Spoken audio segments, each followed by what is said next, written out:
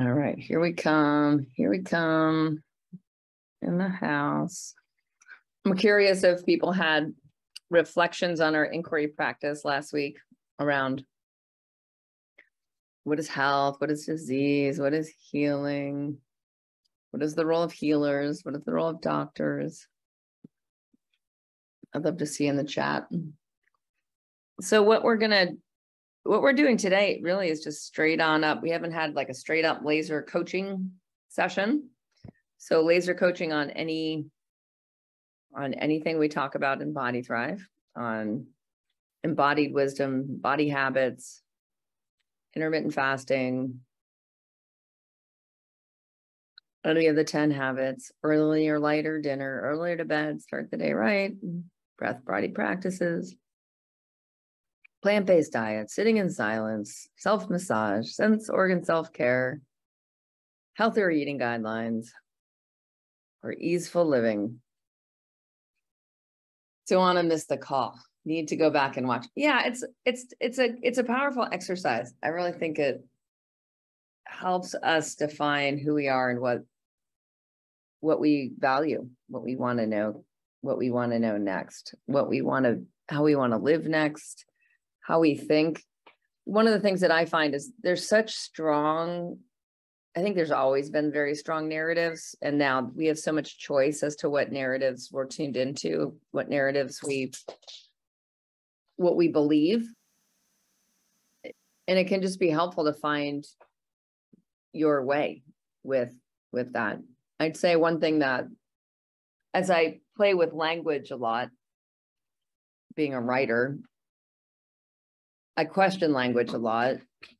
And I've used the term body wisdom for, I don't know, my guess is close to 18 years. A long time. But when you like really trace your own, I'm a bit of a thought leader. So I trace my own concepts back and concepts I pick up from others. And where I've really landed this week is around embodied wisdom. Not body wisdom, embodied wisdom. And what's the difference between body wisdom and embodied wisdom? Well, a couple letters.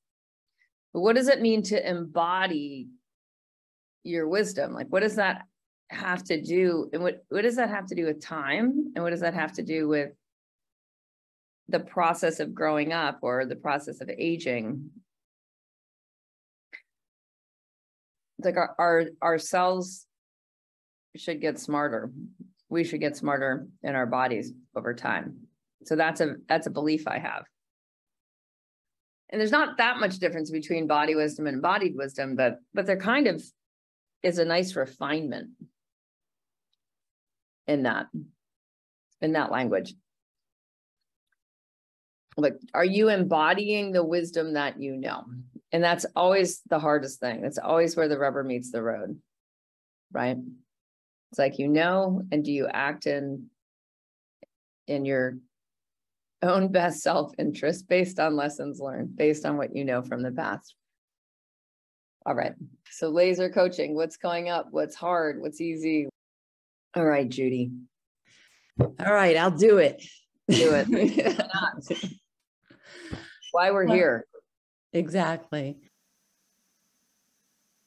Okay, laser coaching on. So looking at what you were talking about last time and just now. Yeah. About how we feel about the medical, about doctors and all that. And how do I do this quickly? Going through a bunch of stuff, going for a bunch of medical tests.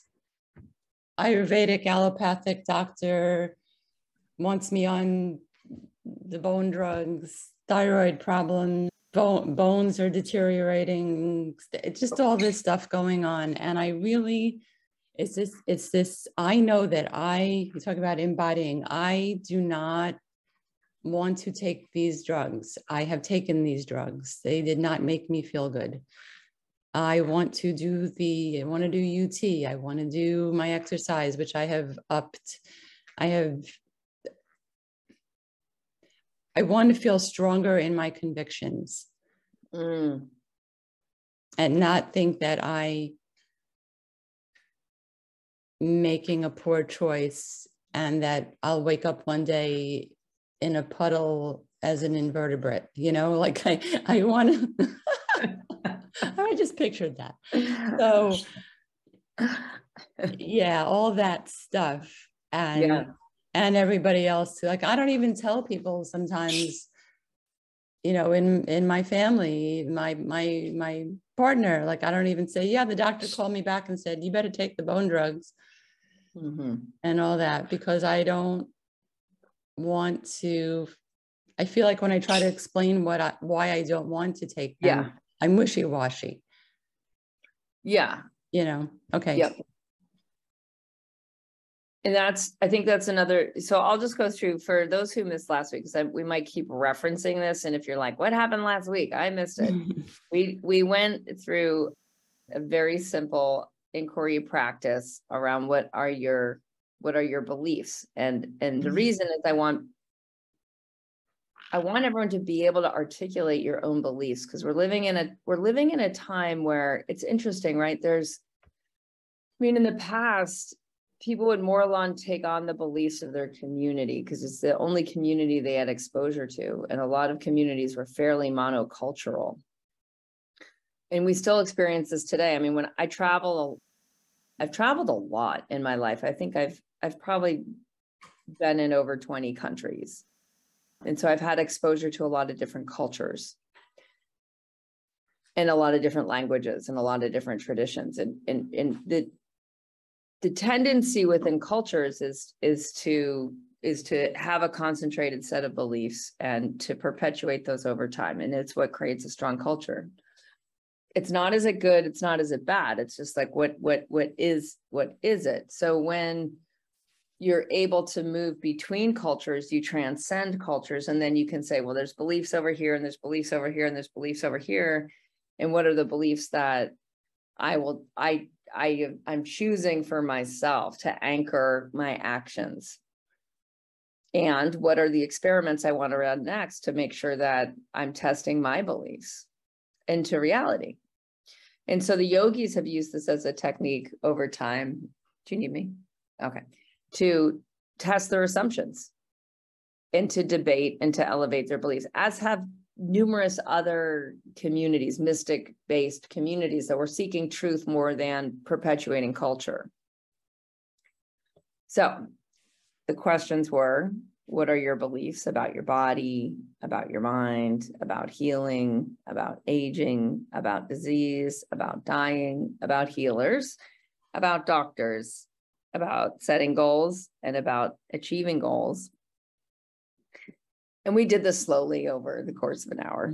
And then the ending question was, what is the opportunity at the crossroads of your life right now? So the opportunity that Judy's facing at the crossroads is, from what I'm hearing, and I'll just reflect back, and then Judy, you can correct me, but it sounds like the crossroads is, do I follow what I believe, or do I do what this specific culture that's predominant in this time-space reality that I'm in, do what is in the dominant culture right now, even though it goes against my belief?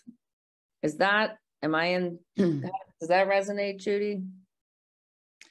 It does, with one slight caveat, which is, because I've been raised in a specific culture. Yeah.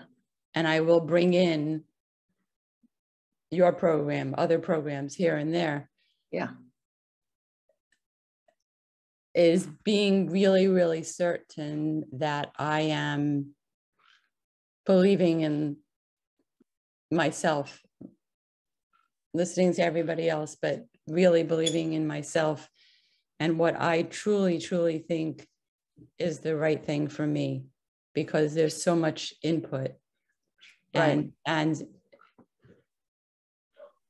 am I doing the correct, strong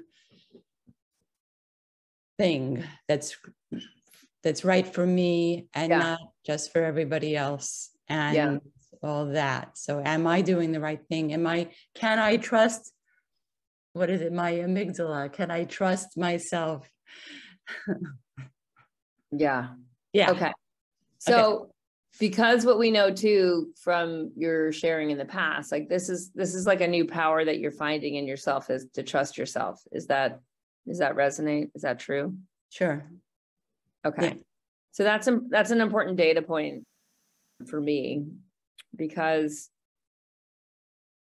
if someone's always just been rebelling against their culture, it really changes things, rather than if someone's felt like overwhelmed by culture in the past, and that culture's really steered their decision making, and that's ended up in a place that has been, we'll say, lackluster on the personal empowerment front, something like that, left something to be desired. And it's a different type of a conversation. The other big factor to me that comes up often with decision making, when we don't know what to do. And I love the language, and the women, Diane Stein wrote this book. I think it's out of print, but I think you can still get old copies on Amazon, called The Women's I Ching.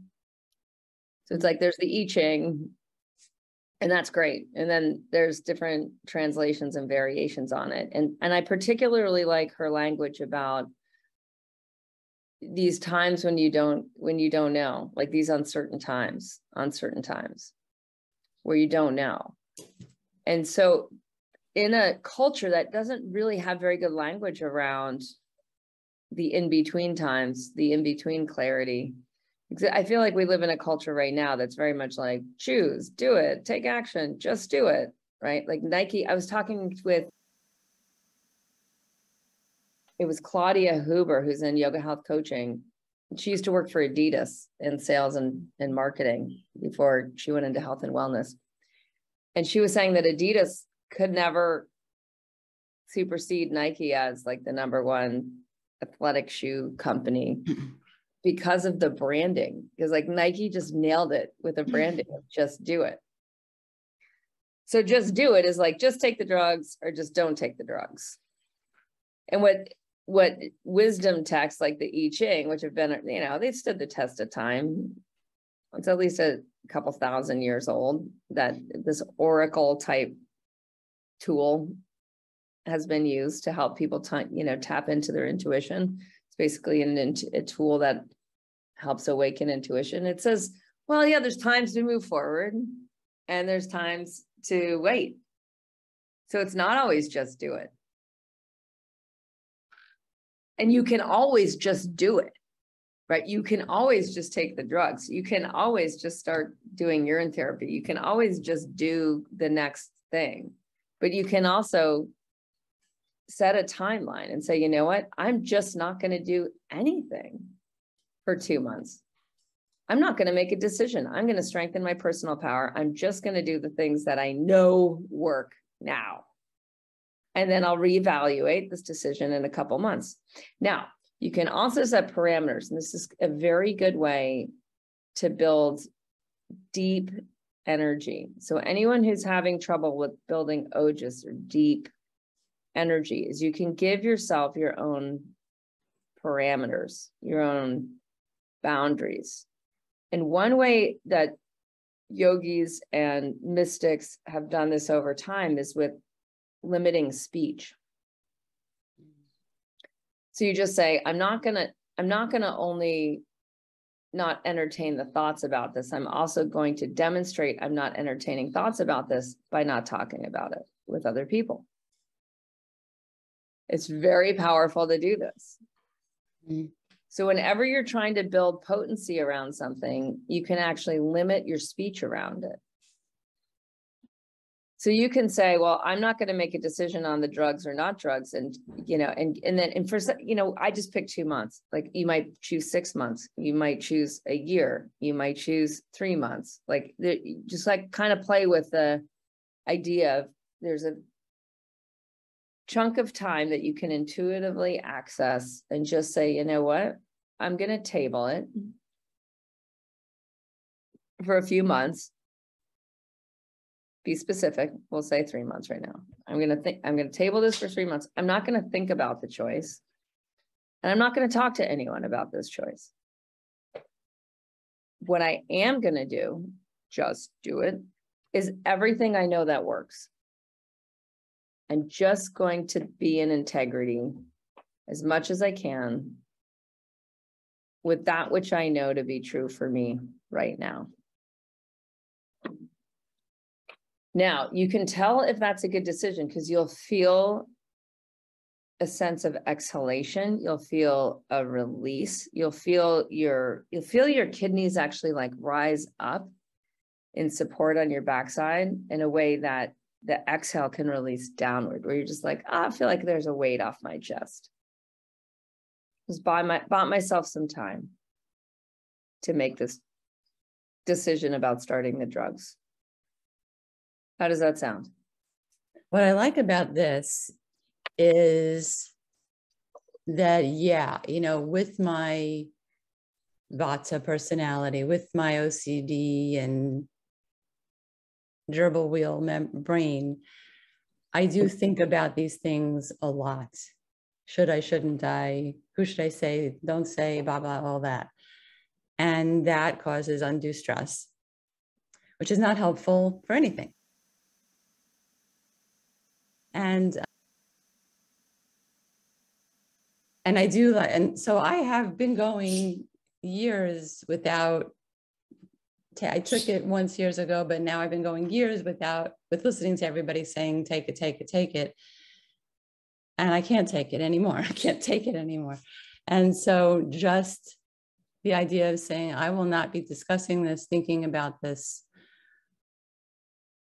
you know, because my tendency throughout my life has been to be quiet, like you're saying, was to be quiet, just sit there and be stubbornly not do what people want me to do, but just think about the fact that I'm doing that too much, not just settle with it. Think about it too much. Think about, okay, I'm stubborn. I'm not doing this thing because I want to. This is the only way I can have control over anything in my life is by not doing the thing. But then I think, oh, I'm not doing the thing. Is that the right decision? So what good is that? So yeah, so this does sound good. Yeah. Yeah, it changes it because you have to do everything that's working, that you know intuitively and physiologically are working. So for example, Indy and I were on the beach 2 days ago and we did a workout. I'm putting air quotes around working out. She named it a workout. And so what's kind of cool about USA Gymnastics is it's a very codified workout. Like like everyone does the same things.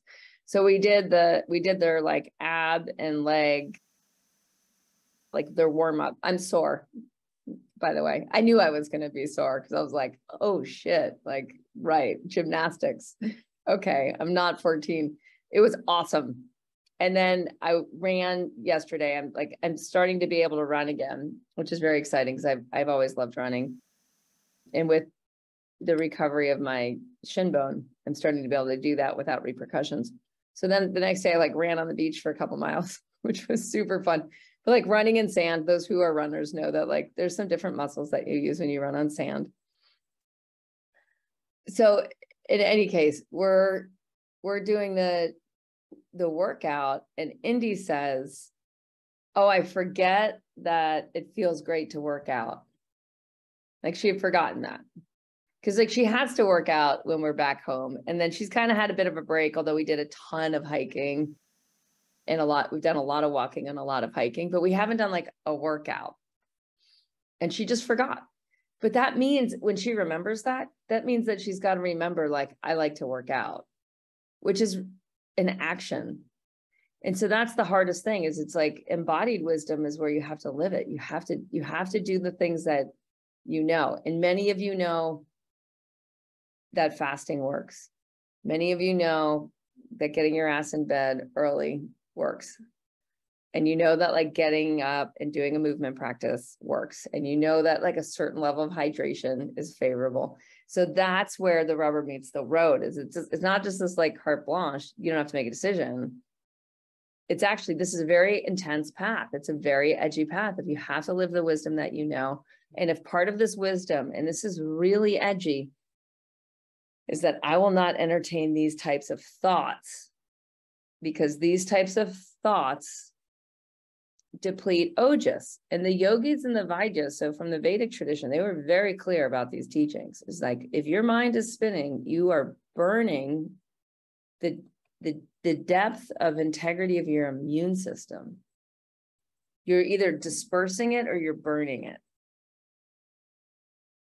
And so what does this mean? This is so fascinating how resting in easeful awareness is a practice. It's a choice. It's a habit. And so Judy's keystone habit with this, I have a new photo of a keystone. When I was walking, I'm going to see if I can get this onto our screen pretty easily.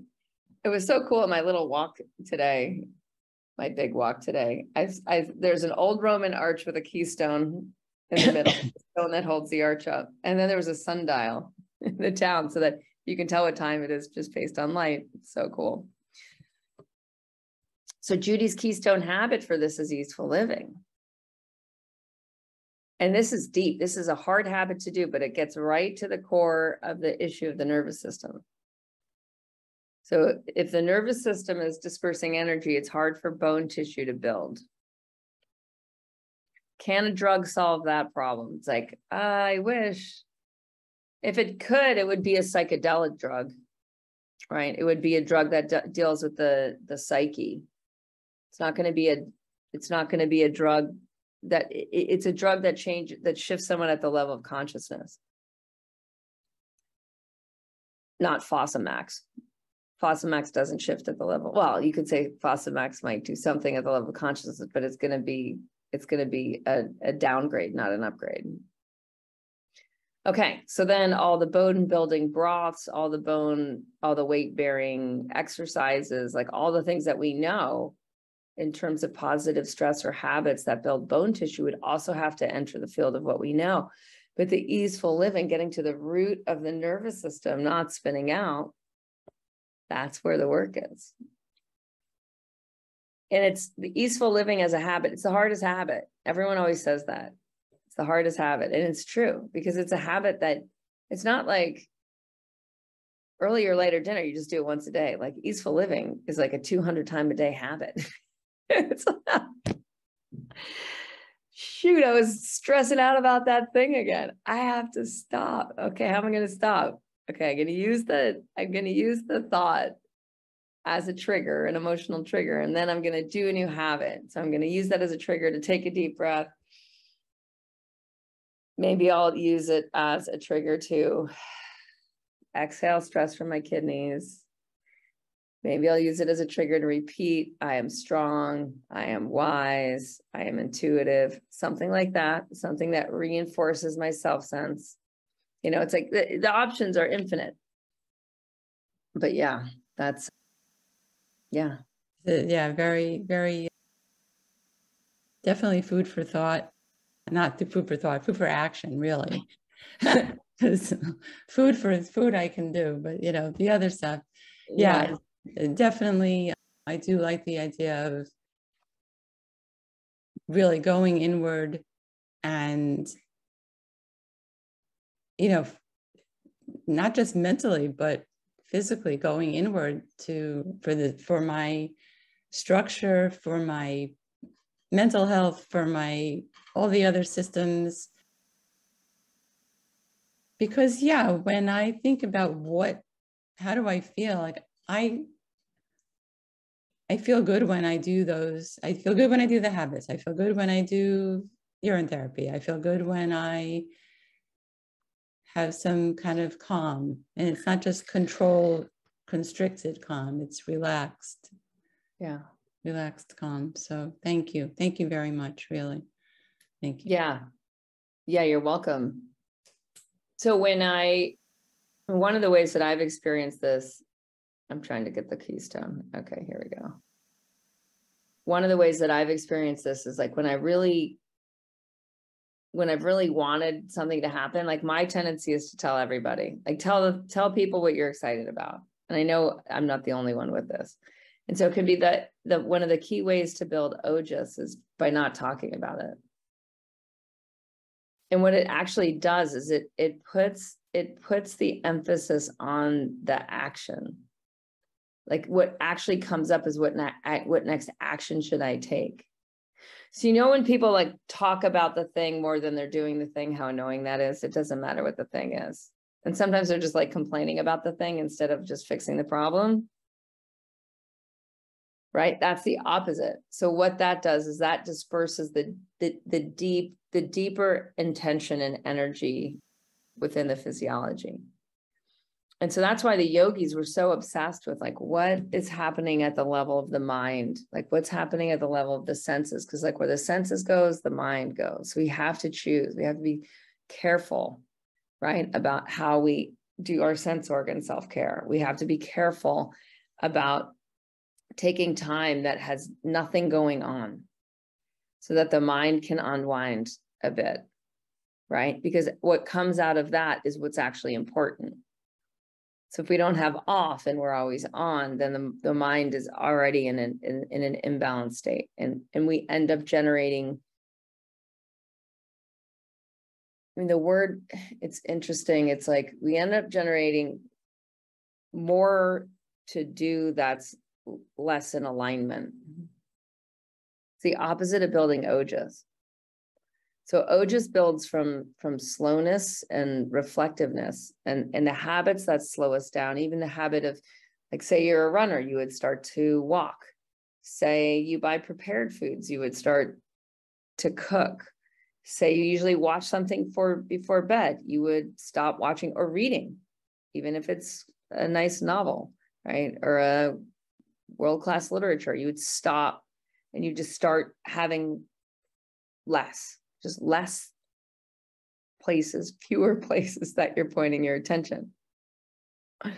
If you get 50 emails a day, you would try to reduce the incoming to like 5. There's a really cool service on roll.me that I love for this, where you just like park a number of email subscriptions, stuff that you then look at when you want. If you are looking at your phone 25 times a day, you would realize the apps, you would 80-20, and you'd say, well, where's the 20% that of my attention that I actually want to expand?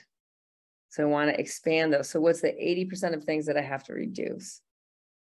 And that's a lot, right? It's saying like the majority of things that are pulling up my attention probably don't need to be done, probably won't build my ojas, probably won't build deep restorative energy that'll help rebuild bone tissue.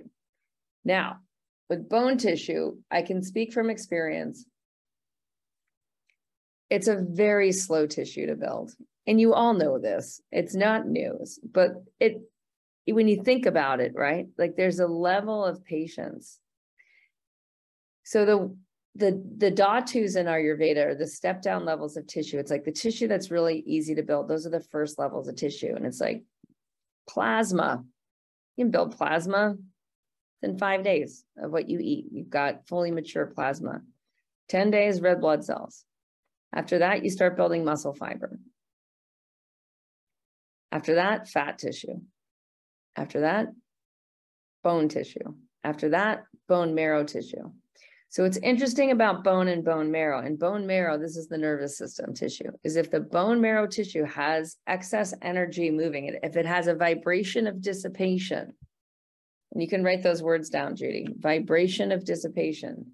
If there's a vibration of dissipation in my mind, I can't build bone tissue because the vibration, the frequency of energy creating the vibration within the bone is dispersing molecules. It's not allowing molecules to actually build the building blocks. And bone tissue is really fascinating. High in air element, high in earth element. You can use a bone. So where I live, really different than hiking in Portugal. Where I live, there's still a lot of wild animals. So there's a lot of carcasses. So there's a lot of bones lying around. You can use a bone as a weapon. You can use a bone like a baseball bat, right? The femur bone of a large mammal is like a baseball bat, as hard as a rock, right? Like you can smash things with bone. Tensile strength. Bone in Ayurveda, this is what enables the structure to be upright. So cool. It lets us rise against gravity. So the muscles need something to grab onto. That's hard, and that's bone. So it has the most earth element of any tissue of the body. Also has a lot of air element, right? Because bones are light, muscles heavy, fat tissue is pretty heavy, plasma is super heavy, right? All that water weight.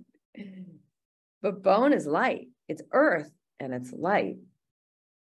So the problem is, because of the air element, if air element's out of balance at the level of bone tissue, you just have disbursement of molecules and it's not able to build the earth element within the bone.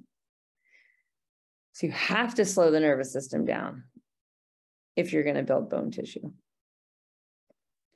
You just totally blew my mind with that about the nervous system being in the bone marrow. And why didn't I know that? That's amazing. Whoa. Okay. Well, and to me, this is too, it goes back to that inquiry practice of like, what do I believe about health? What do I believe about the body? What do I believe about different healing traditions? Because that's a very non-allopathic perspective. And there's a benefit to those who have studied health. It's very different than those who have studied disease. So if we study bone disease, that's different than studying cultures that have had strong bones. Cultures of people over time that have strong bones. Has anyone ever I live also in the American West, and we have a lot of iconology around Native Americans or First Peoples. Their teeth are amazing. Their posture's amazing. And teeth and posture are two ways of identifying bone health. Hair is another one. So you can tell other cultures just knew more. I mean, they knew, their way of knowing was different than our way of knowing. So you guys, I'm not in any way saying don't take Fosamax. I'm not advising people around drugs. I'm just advising us around expanding our awareness into our physiology to understand belief, understanding what other cultures believed about how the body works. But yeah, I know, I hear you on that. Once it's so easy for me to forget that too, because we live in a culture, and this is, I think, one of the hardest things about belief right now is we live in a culture that's so allopathically dominant. We're so germ theory dominant. It's hard to understand terrain theory of the microbiome. It's hard to orient from that perspective unless we've in some way risen above our culture, understood other cultures, literally at the level of culturing. And then we choose, and then we get to choose. And what we know happens, it's even in the prisoner's dilemma. The prisoner's dilemma is the prisoners end up taking care of the guards. Prisoners that are the more abused you are, the more you'll protect your guard. It's really an interesting psychology. So we're a bit, in many ways, trapped in allopathic thinking and allopathic beliefs. And we subsidize those, or we pay for those with our taxpayer dollars. So we want to be invested because we're financially invested. And I think that it just adds layers and levels of complexity. Okay, so bone and bone marrow tissue. I always go back to my French grandmother, who would just suck the marrow out of bones. And you see this in intact cultures that have relationship with the whole animal. If they're eating animals and they have relationship with the whole animal, is they know the value of different tissue. It's the absolute opposite of American farming, where they're people like chicken breasts got really in fashion. Boneless, skinless chicken breasts. I know it's it's the weirdest thing to study for those in food science. But basically, the food market is based a pretty large degree on market demand, which kind of makes sense in a market-based economy. So what we did is we grew chickens that can't walk because their breasts are too heavy. I think everybody's heard of this by now, but it's really the sort of the state of what's the quality of bone marrow in those chickens, high or low? Low, because that wasn't the level of tissue that we're after. So unless we're sourcing organic free-range animals to replenish our own nutrient needs around bone and bone marrow, it can be pretty tricky. But this is how humans would eat bone and bone marrow, is you would literally gnaw like a dog on a bone, and you would suck the marrow out of the bones. And it's very high quality nutrition for someone in Judy's position. So FYI on that. Oxtail soup. also great. Any, like the knuckles of the knuckles of animals are very high in collagen, and that collagen, when cooked into a broth, it's just more accessible than popping a collagen pill in terms of the rates of absorption. So also the diet for someone that has disbursement of energy at the level of nerve is warm, moist, oily, and spiced. Because all that allows how are we going to get absorption at the level of bone tissue? Like, this is how Ayurveda thinks and kind of obsesses. It's like, how do we get absorption that deep in the body? So the qualities of the food have to have the opposite qualities of the disbursement of energy. The qualities that disperse energy, the qualities of wind, highly mobile, cold, light, raw. Those energies disperse energy in the nervous system. Yeah. So it's like, oh, what does that look like in a hot summer? Well, that's a good question. I don't know what cultures have like cold chicken broth soup, but I'm sure there's someone out there or if you live in a fishing climate. So I'm in Portugal right now on the coast. And so there's probably more fish bones. So you'd make like a bouillabaisse. You'd make like a fish bone broth. Same concept. You're still going to get the silica and the bones. Yeah. Okay, cool. Julia also has relatives that would suck marrow out of bones. Yep. That's Maja Dhatu. That's borrowing on the nerve tissue of other mammals. Your Maja is nerve tissue. So your marrow is nerve tissue. So you're taking in the very, very deep nutrition. Yeah.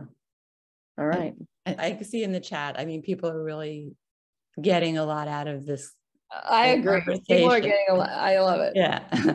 So I will do the things that work for me, that feel right, and the relaxing my mind and calming down that blessed nervous system in my marrow, which is just, I'm just visualizing it, which is amazing. And I give myself whatever I say, 3 months, 6 months, whatever it is. And I don't talk about it. I try not to think about it other than what's good for me. Yeah. What can I do? And what can I do? What's good for me? Is ruminating good for me? Nope. Stop. And then, put it on my calendar, write it down on the calendar, right, and say, okay, I can reconsider this then. Today, I think about this. Good. And that's the plan. That's the plan. And they come at me with this result, that result. If, look, God forbid, an emergency, whatever, I'm doing the thing that I need to do. But at this point, I haven't. And so let's work on this. Let's work on this plan. Yeah. So that's how you guys, like, you take something like times of waiting. If you pull a card like that in the I Ching, and now as a time of waiting, that's how you actually are able to take action still. So it's not procrastination. It's a conscious engagement with tabling something and building a deeper energy in the process. Good. Well done. You guys have a great week. Investigate your beliefs, notice the beliefs of others. Yeah. Try to step down that nervous system into svastha. Self-esteem is cellular. Those are my closing thoughts. Namaste. Have a great day.